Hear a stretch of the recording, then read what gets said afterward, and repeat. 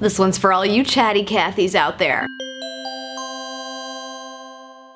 What's up, socials? Happy Social Thursday. If you're a lot like me, you probably wish you could talk on Twitter for longer than 140 characters. A lot of people who want to carry on for longer than a tweet will send one out and then they'll put a second tweet in the mix and add please see previous tweets. You can understand what I'm saying. Then there's third-party tools like tweet longer and stuff like that. Sort of silly because, you know, if your point is to get to 140 characters and that's it, then why are you gonna click a link to go see what the rest of the tweet is? You probably went on for too long. But I do think it is handy to be able to go on a little bit longer sometimes. And one of the new features on Twitter kind of allows you to do this, if you know how. You may have noticed if you're following a couple people who also are talking to each other, that conversation will show up together in the Twitter stream. A little bit unprecedented. In the years past with Twitter, you really only see pieces of the conversation. But for those commonalities, it allows you to do that. This has to do with the reply technology. If you reply to somebody properly by hitting the reply button to that specific tweet,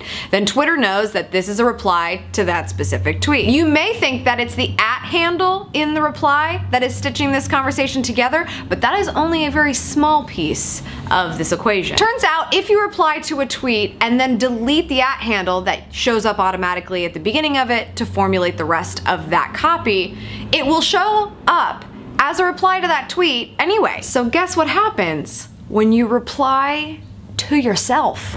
So I've experimented with this. If you want to send out a tweet and you want to extend the conversation maybe into 1 or 2 additional tweets, but they all have to be together in order for it to make any sense, all you have to do is send out the first tweet, go to your profile, reply to your own tweet, delete your handle so you can keep talking, and then continue to do that until you're done. The people that are watching the feed while this conversation that you're having is going on will see all of those tweets together because the commonality is just you. It's just you're the only one in this conversation so far. But the reply technology allows all of these things to show up together because of the conversation that Twitter thinks you want to see because of the commonality factor. Cool stuff, huh? Don't go overboard with this, okay? Twitter was meant for 140 characters, so get creative with that. But in the few cases that it makes sense to have a little bit more real estate on that newsfeed, this is a handy way to do that. That's all for today, socials. Thank you so much for tuning in. I appreciate it as always.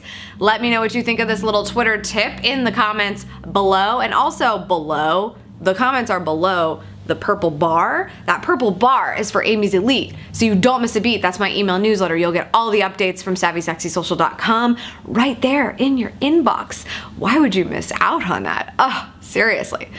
I will not be back tomorrow here on the YouTube channel because, as most of you know, we do not publish on Fridays. Fridays are for margaritas and podcasts. And the Marketing Lifestyle Show will be new tomorrow. So check that out on iTunes or Stitcher, or just go to marketinglifestyleshow.com to listen in your own special way, however you prefer.